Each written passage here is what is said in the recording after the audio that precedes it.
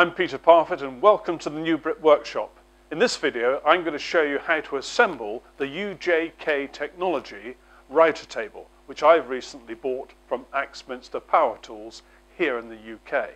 The parts that arrived are as follows. I've gone for the cast iron table, which is under here. Also in the kit, when you buy the router table, you get the leg and frame that the whole thing sits on, and that's in this box. We'll see that in a minute. And in this box is the professional fence. I've also purchased the UJK technology router elevator. I've got one or two other extras. I've also got the dust extraction box, and I thought I'd better show you. This is my old DeWalt DW625 router, which I've had for years. I actually bought it from Axminster Power Tools a long time ago, and I'm going to use this in the router table. Now I've unpacked everything from the router table stand box, and it's laid out here. I always like to lay things out so I can identify them, make sure they're all there, and also overcome any ambiguities with things that might look similar. And we've got here the upright supports, and there are 4 of those, one at each corner. I'll probably call those legs accidentally a number of times. There are upper side panels, both short and long. There are lower side panels, short and long. There are cutter holders here, and also a wheel support bracket. Now the router table has 2 fixed wheels at one end, and they're in this packet with their brackets. It has a mobility wheel at the other end, which you can put down, so you're then able to move the router table around, because particularly with the cast iron top it's going to be pretty heavy. There are 4 feet which are in this packet. There's the mitre fence here.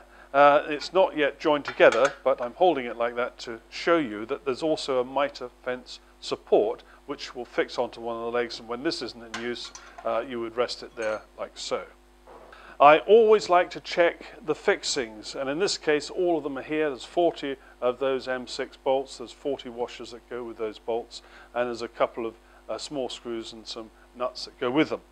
My first panic of course was, where are all the nuts that go with these screws? And then I realized of course that these legs, I've done it haven't I, these legs have screw threaded holes in them already.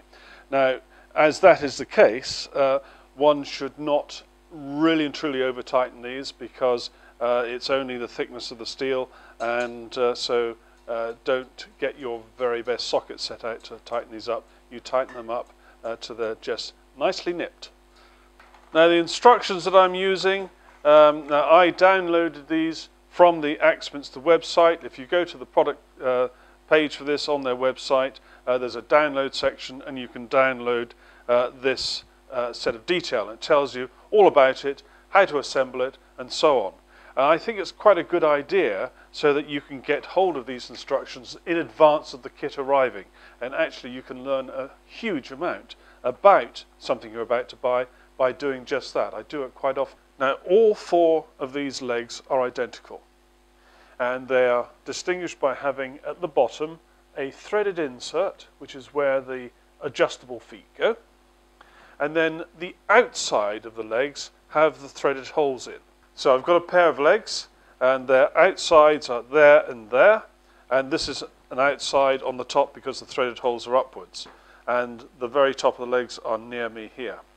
In step 1, I'm to take one of these top pieces, and it says use the long ones, and so I'm going to use the long one, and we're going to locate it between a pair of legs using the screw inserts at the top.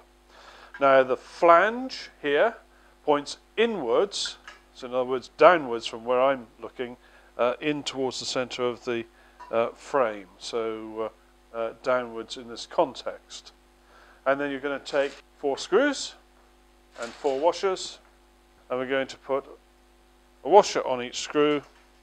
And for now I'm just doing these finger tight, and we're now going to take one of the long lower support brackets, and the lower ones are wider than the top ones.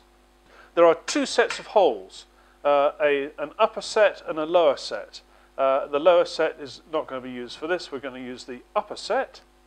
And we want this to go on so that the flange is at the bottom. In other words, towards you, the camera end, in other words, towards the bottom of the feet. And we're going to locate it like so. And again, we're going to put in 4 of our little bolts and 4 washers. So all of these are finger tight, but being a woodworker, before I tighten them up any further, I'm just going to check that things are nice and square. I'm just going to give that a little nip, and you're really not going to tighten these too tight at all. If you remember, I said there's a danger you can strip the threads. And now check this side. Yep, pretty good, and tighten up. And again, I'm just nipping them up. I'll do a final tighten right at the very end. That's one done. I'll just do the other. The next thing to do is to put the short support brackets on, and to make life easier for me, I'm keeping it upright. I don't like bending down to my back, and so I've got one of my little click clamps from Bessie holding this one in position, and one over here holding this one in position. So they're reasonably secure. I'm now going to do a similar process to what I did before, and again I'm just checking for square. That's perfect, and then just tightening these up hand tight. We'll do the final tighten up at the very end. So that's it. So that's stages 1 to 4 complete.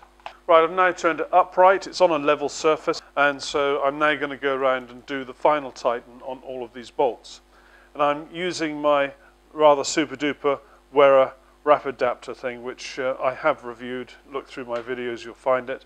And I've got that same socket in there, in this dinky little but very, very good little baby socket spanner thing. So here we go. I'm not going to over tighten. Remember, if you over tighten, you're going to strip the threads. So you just got to feel it till it starts to really nip, and then stop there. Next we have to find the wheel support bracket. That's this one, and we're going to mount it here with these flanges sticking outwards, in other words towards the camera. And give these just a little nip up, not too tight. Don't want to strip the threads. So that's on. Right, we're on step 8 of the instructions now, and for this we need to install the adjustable feet. We're next on step 9, and we have to take the mobility wheel assembly and remove these 5 hex bolts which are here, and they're bolts and washers. Now we have to line this up so that the holes in this plate match up with the holes in the support bracket, and of course we've got this plate. Now it's interesting that this plate, when you position it over those holes, there's a hole in the bottom of the plate there which lines up precisely with the hole in the cross piece which is below it. Remember, this caster wheel is going to be uppermost. Now the tolerances are quite tight on this, and when I first offered up the wheel assembly, it was just a little bit tight, and it's about the thickness of the paint that's on this cross bracket here. So what I did was I put a clamp on like this and just gave it a very little, just a tweak like that, and then that allowed this assembly to fit on over the bracket, and that works really well. That's it. And finally I'm going to put this screw in here just to do the final bit of securing. That's nice and tight. Now I've followed steps 10, 11 and 12, and that is putting these 2 brackets on for the wheels at the front, putting the wheels in place, and then adjusting the height of the feet. But I then discovered that the rear caster wheel, even when it was in the up position, was still touching the ground, and it meant that my rear feet were not actually in firm contact with the ground. So this is my plan to overcome that, and this is what I suggest you might do. Follow the instructions and fit the rear caster wheel, as I've done here. But then, when you fit these brackets at the front, leave the lower bolt on both sides loose. Then don't go to the trouble of fixing these wheels in properly, bothering with any washers or anything like that. Just put the bolt through a wheel on both sides. And this is only a temporary measure just to get an initial bit of adjustment right. So there we have these front wheels in place.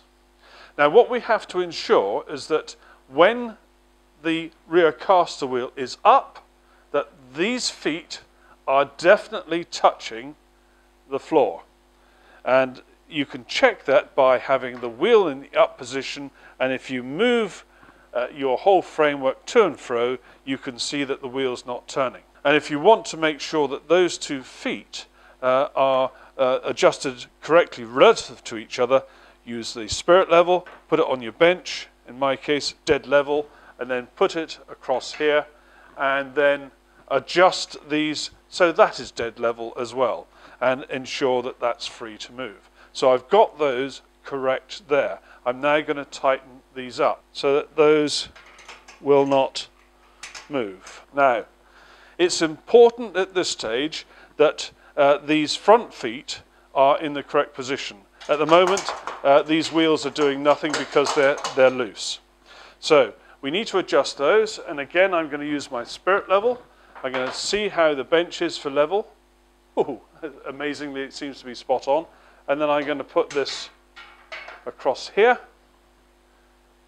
and I've actually adjusted that so that is correct. And then I check across here for the final one, and that is correct. So I've now got all 4 of the little feet correctly adjusted, and again I'll tighten that up and tighten that up. So all 4 feet are correct. Now I turn my attention to the wheels. The wheels have just got to be level with these feet. Well, the easiest way to level them is to make them just touch the ground at this point, and only just touch the ground. Because we can't get at the bottom hex screw, we're just going to tighten the top one, like that.